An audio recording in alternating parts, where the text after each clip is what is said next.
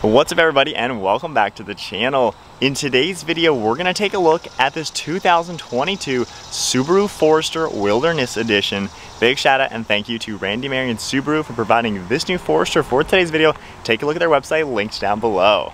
And the model that we're looking at today is finished off in Gazer Blue, has option package 22, and an MSRP at $38,300. Underneath the hood of the 2022 Forester Wilderness Edition, you're going to find a naturally aspirated 2.5 liter H4 boxer motor.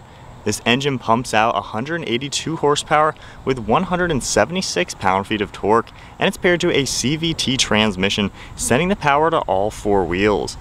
The curb weight is around 3,620 pounds, and it runs on a 16.6 gallon fuel tank, and you can expect 25 miles per gallon in the city with 28 out on the highway. The overall length is 182.7 inches with wheelbase at 107.9, width is 72.2, and height is 68.9 inches. The Wilderness Edition is off-road capable and gives you an approach angle at 24 degrees with ground clearance at 9.2 inches, and the departure angle is 25 degrees. And then now moving on to the exterior styling with the all-new Forester Wilderness Edition. This is a very sporty looking crossover with a lot of off-road focused designs. We get a really nice set of LED headlights. You can see the daytime running light as well as a projector beam, and the headlights themselves span around the front bumper. You can see all of this satin black plastic trim for the entire front end, and a really cool set of LED fog lights in the farthest corner. You can see how everything looks up front, and we even get some silver plastic trim in the lower portion of this front bumper. You can see an air inlet to allow cooling to the radiators, and then a nice grille with your Subaru logo right in the center. You can see all of the black plastic trim to really give it that off-road rugged design. Front end really does come together to give this a nice modern appearance. Moving towards the hood, we get a lot of really sharp lines fading their way all the way to the windshield, and a nice satin black vinyl graphic right in the center to add to the theme. As you make your way around the front end, you can see how everything comes together, and then I like how you get that same plastic black trim for these wheel arches. They span all the way around these fenders to really protect the body, and then you can see how the entire lower side skirt is finished off in the same plastic material. We get Forester in back finished in a really nice bronze orange color. It really comes together nicely. This car also features a set of satin black 17-inch wheels with a nice 5-spoke design and a rugged all-terrain tire. We get the Subaru Wilderness badge up on the front portion of the door, and you can see how we get black for the side mirrors. You get an integrated LED turn signal, and then all body colored for the door handles. There's also more body color trim in the center portion of these doors, and then all black trim around the windows. We get a set of black roof rails with more of that orangish bronze color underneath it, and then you get a nice panoramic roof up top with a massive sunroof. The side profile has a pretty good design. You can see how proportional it is. Really does come together nicely. We get a lot of really sharp body lines all throughout the side profile to add to the aggressive design of the Forester. And then as we move our way to the rear end, I like how you get that same C shape within these taillights that kind of matches the headlights, and then even more of that plastic black trim in the entire rear end. You get the Subaru badge right in the center, and then more black trim all around the rear glass. You can see the third brake light up top with an integrated spoiler, and then Forester Subaru Wilderness is all in the nice badge on the right. You even get blacked out font. We get the Subaru all-wheel drive logo on the left side. You get a lot of really cool contours all throughout the rear bumper along with reflectors, then your exhaust tip over on the right side. So there's a good look at the Subaru Forester Wilderness. This is a pretty rugged design for this crossover. It really does come together pretty nicely. We have Subaru's key fob, pretty much what you would expect. The Subaru logo is your unlock button. Going ahead and unlocking it, you can just grab the door handle also to lock or unlock it. But with that, we'll open it up and check out this interior. This interior spec is finished off in a really nice black leather, and you're gonna see more of that orange accent all throughout. If we take a look at the door panel now, you can see some gray leather on the door. You get the Wilderness tag, which is a pretty cool touch, along with some white color contrast stitching. You get armrest padding, as well as a nice grab handle, all of your window controls, lock and unlock and mirror controls, and then your release handle up top. You get that same texture that we saw in the front bumper and all throughout the exterior. Then a ton of storage space, along with the Harman Kardon audio system. We do get power controls on the left side of the seat, and you can see all the really nice materials. I love the vinyl in the center. It's very soft, has a nice texture as well. You can see how everything is laid out. nice bolster support as well, a little bit of orange stitching, and then some more of the gray stitching. Then up in the headrest, we get that same badge we saw on the side. And then spinning around, we get a black leather steering wheel with more of that color trim. And then now inside, keeping my foot on the brake, we can go ahead and fire it up. Everything will roar life, all the electronics will turn on as well. And if we take a look at the gauge cluster, I really like how you get that same wilderness badge on the left with the tachometer, and your speedometer's over on the right. We do get a small LCD screen right in the center that you can configure using the controls on the bottom side of the steering wheel. So if I just scroll left and right on here, you can see a few different things that will pop up all within the car. Then if we take a look at the actual steering wheel now, we get the Subaru badge right in the center, volume controls on the left as well as your track, info and source buttons. You have some Bluetooth connectivity. Over on the right side, we have all the cruise control settings, steering intervention, as well as the distance pacing. Then we have two different drive modes right here. For your SI drive, along with the normal mode, you can easily toggle between that. We do get a set of steering wheel mounted paddle shifters, which will be pretty interesting to drive, even though this is a CVT. And then on the left stalk, you can see your turn signal stalk, as well as some headlight controls. And then over on the right, we got all the windshield wiper controls. I also like the yellow stitching around the steering wheel. Taking a look on the left side now, we have some tailgate buttons as well as a few different safety settings along with the interior lighting. Then you can see all the trim leading its way to one of the air vents. We have some cool stitching along the dash. A lot of cool contours all within the dashboard. Then I like on the right side, we get more of that texture as well as the stitching. There's a screen up in the center that has some good climate information as well as a few more settings. If I go ahead and toggle the info button on the left side of the steering wheel, that's going to control this screen. So if I just toggle that right now, you can see kind of a home menu. We can also go down to pitch and roll and some drivetrain information. We also get some temperatures that pop up, all of your information for climate and navigation, radio, and then a few more things for trip distance and things like that. So I like all the different information. And then also in that screen, if you toggle down here, this view button for the camera, it actually pops up with a shortcut to the camera. That's a really cool feature to see that in a secondary screen. And then underneath that, taking a look at the main screen now, in our home menu, you see all sorts of different things like your map, your phone, your apps. If we toggle into apps, you have a few things that'll come up, Apple CarPlay and Android Auto. You have a physical home button as well as a touchscreen one. All of your settings come up as well. You can adjust all sorts of different things, Wi-Fi hotspot, factory reset, different things like that. We can go under the vehicle and then adjust a few more items.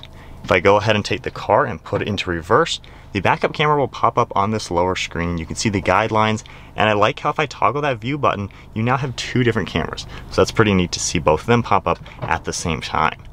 And then underneath the screen, we have a few shortcuts for the actual screen, along with your volume on the left, the tuning over on the right, then a media icon down below that. Climate control settings are going to be below the screen. You have your fan speed right in the center. You can easily adjust. When you make any sort of adjustments, everything comes up on this upper screen. So I like how you have the physical controls along with the screen to let you know what you're doing. You do get dual zone temperature, you have automatic, AC, your different modes will pop up, and of course everything comes up on the screen as you make any adjustments. You have the max AC and sync, and then beneath that we get a pretty good amount of storage space along with some USBs. Then you can see more of that cool color trim around the shift boot. Then down below we have an electronic parking brake as well as the brake hold. And then in the center we have your drive modes. If you toggle this left and right, it comes up with two different off-road settings. We have the snow and dirt mode, and then we have a deep mud and rut. So I like how everything is laid out. When you push it centered, it'll go down into the normal street driving modes. And then on the far right, we get your two different controls for heated seats. A really nice look with some more of the stitching. We get two cup holders and more storage, and then same color contrast stitching. If we open this up, we have a pretty decent amount of storage space in here, and then some nice comfortable padding. If we take a look at the glove box now, pretty normal bucket as you would expect. And then one last look at the interior. I think Subaru did a pretty good job making this feel very sporty. I love all the color contrast, the nice wilderness badges all around. It really does make this feel like a little bit special compared to a normal Forester. Really easy the way everything is laid out. And then up top we get two massive sun visors, a sunglass holder up here, and then all of your controls for the sunroof as well as some lane keeping and some safety settings and dome lights. And then we also have our massive sunshade for the sunroof. It actually does go into the rear area, so it's a pretty large single piece.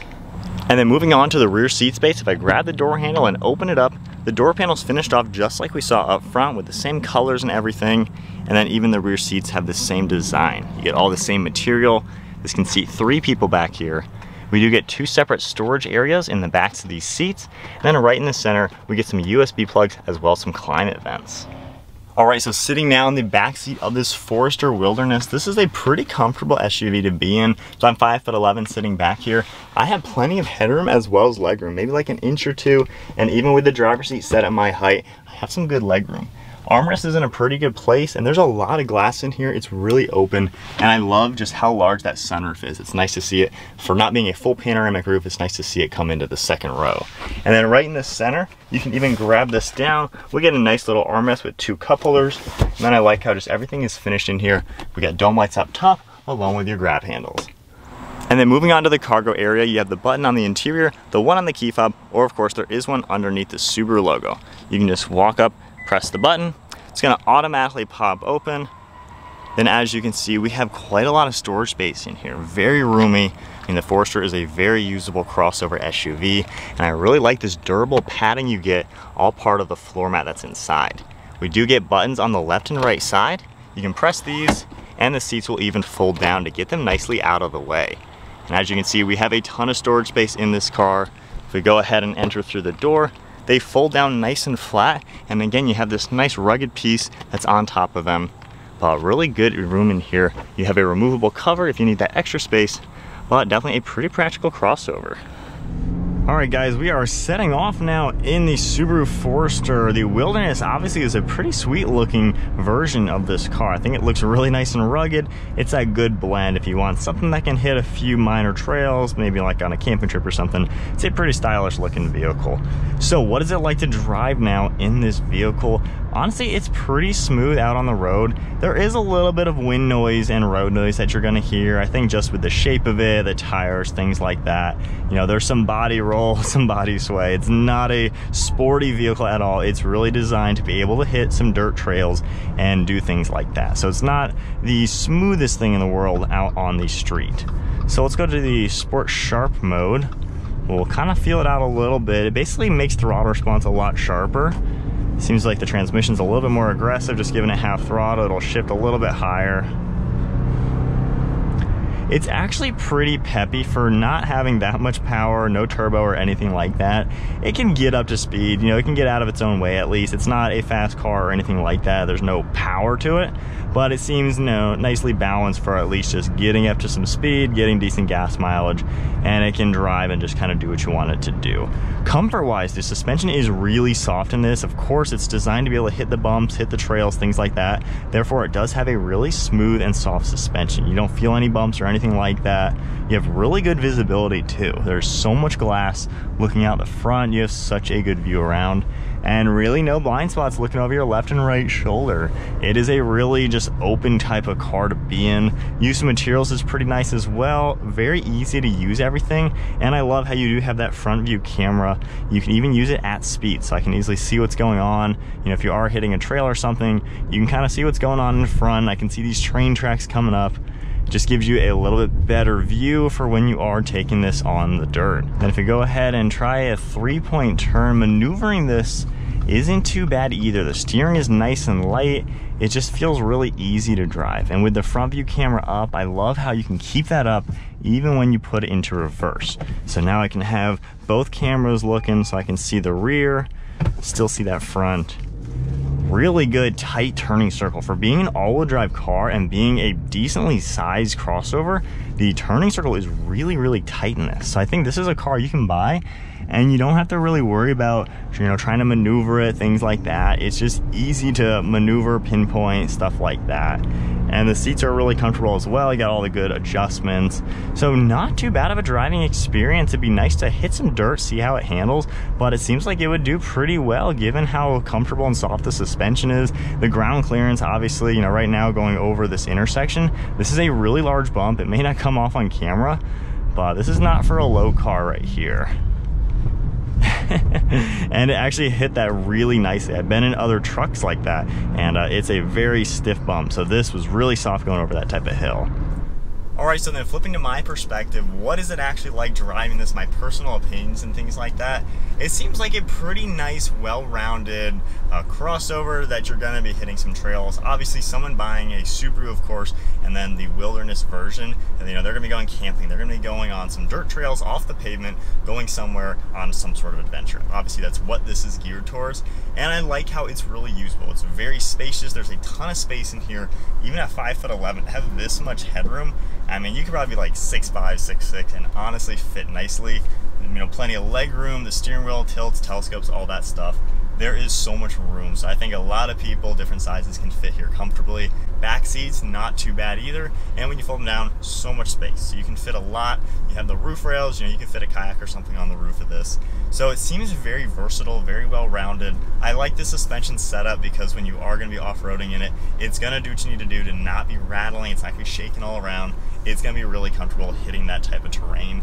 On-road is alright, you know, it's a little on the slow side, obviously, and, you know, fast turns and things like that, not the best, not the most stable. It doesn't have that type of characteristic to it.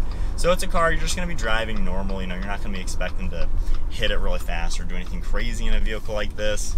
But other than that, you know, it still drives pretty normal, pretty peppy, you know, when you hit it a little bit.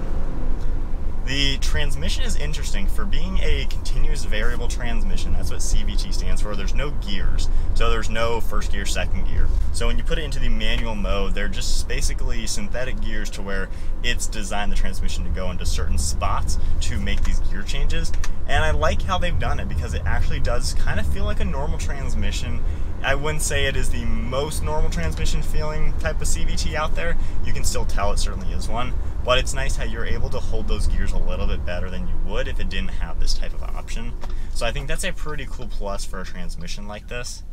Coming to a stop, you know, it seems to do that pretty well. I think it's adequately weighted and balanced and everything. It's just easy to drive, it really is. The steering's nice and light, and with the visibility, it's just a really easy car to drive. So I think if you are looking for something that is a mini style of an SUV, but has the space, has the ground clearance, because that's what this car is really going to be designed for, it seems like a pretty capable option, and it kind of gets the job done. So not a bad option for sure if you're looking for that. I think that is then it for this brand new 2022 Subaru Forester Wilderness Edition. Definitely a pretty cool option for a smaller crossover SUV type of adventure vehicle. Definitely a pretty nice option, and it's laid out nicely on the interior to make it very simple to use with all the tech you're going to need. If you guys enjoyed today's video, be sure to give it a thumbs up and hit that subscribe button, and then check out Randy Marion Subaru. Big shout out and thank you to them for providing this new car for today's video. Check out their website linked below, and I'll see you guys in the next video.